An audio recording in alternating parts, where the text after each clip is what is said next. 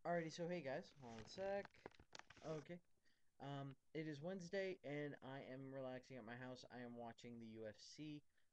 And I wanted to talk about sports. I really loved everybody's videos last week, by the way, about their best informative years. I really liked that.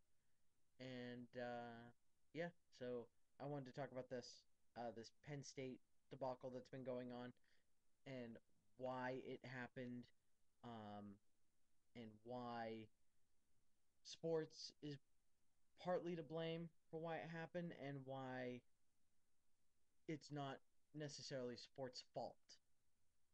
Okay? So, for those of you who don't know, Jerry Sandusky was an offense or defensive coordinator for 32 years for the Penn State Nittany Lions football team. He is now on trial for molesting and raping 20 different boys, or almost 20. I think it's like 18. Took him 17 seconds to answer the question posed by Bob Costas: are you sexually attracted to young boys? And it took him 17 seconds to answer that. If you're innocent, it doesn't take you 17 seconds to say no. Okay? Just throwing that out there. So he is on trial for this. He was under the tutelage of Joe Paterno. Spent 46 years coaching at Penn State, 60 years on the staff at Penn State. And when one of Joe Paterno's other coaches, I think it was his receivers coach, Mike McQueary, saw Jerry Sandusky raping a boy in the shower, he didn't call the cops, he didn't stop the act. He instead went to Joe Paterno the next day and said, I saw this, there was this, that, and the other, there was definitely sexual intent behind it. And Joe Paterno went from there to the Board of Trustees instead of to the police, instead of to Sandusky, to whatever's going on. He went to the Board of Trustees hit it. Here's why. The Board of Trustees and the AD and the president and the vice president of Penn State, as well as the district attorney, the attorney general, the everybody, all the way up to I think even the mayor knew about it. The janitor certainly did because one of them also had witnessed one of the acts. So basically, what Penn State had done is they took the value of sports and put it so much higher than the value of little kids, value of the well-being of the little kids, safety, and how they're going to live during these formative years. So, with that in mind, why have sports if sports was the main cause of this? They did this, they hid the whole Jerry Sandusky thing to preserve their program. Well, here's the thing: sports have a value in society. Okay, it's really hard to deny that. Mark Dice may try to tell you differently, but sports do have a value within society. But sports only have a value insofar as the value that is prescribed to them by the individuals within that society.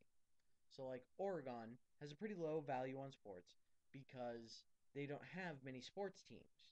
They'd rather spend their money elsewhere. Fine, no problem. They have some downsides to that, like you don't get many tourist things. It's not a good, you don't get to bring in that revenue. Those are some downsides to it, but it's overall not terrible. Okay? When you put too high of a value on sports in society, you get the Jerry Sandusky scandal. Because now you're you have to draw a line as to what is more important to you. The millions of dollars that come in revenue because of the program that exists at your school, or the welfare of that 13-year-old boy that's getting raped in the shower. And to any normal person, even to all the students at Penn State, it is the kid. But to the people who ran Penn State, it was the program, the millions of dollars, the everything that our that our team does for this school and for this community and for this state. And to be honest, it does do a lot. There's a lot of charity work done by Penn State, especially by Joe Paterno. But it's still an incredibly corrupt system. If Al Capone gave $1 million to an orphan, it doesn't change the fact that he was still a mobster. That he was still breaking the law during that time. That's still a problem. So, I mean, just because you did good things doesn't mean the bad things go away, but just because you did bad things doesn't mean the good things disappear.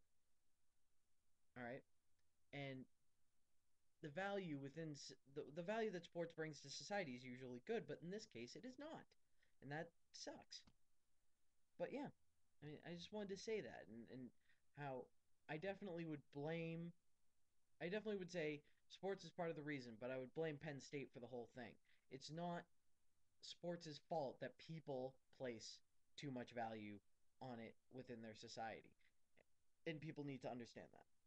Because if you don't, you're going to end up going, well, look at what sports has done to these people. We really need to get rid of sports in this town. And while I agree, and this is why I agree that they need to cancel their season, they need to forfeit the rest of their games for this year.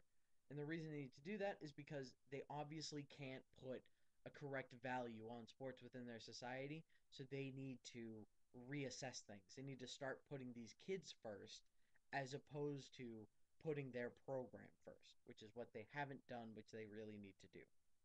But that's it for me. I gotta go. I'm sorry that this has been kind of depressing and that it's been almost 7 minutes long, but I really want to know what you guys think about this whole situation.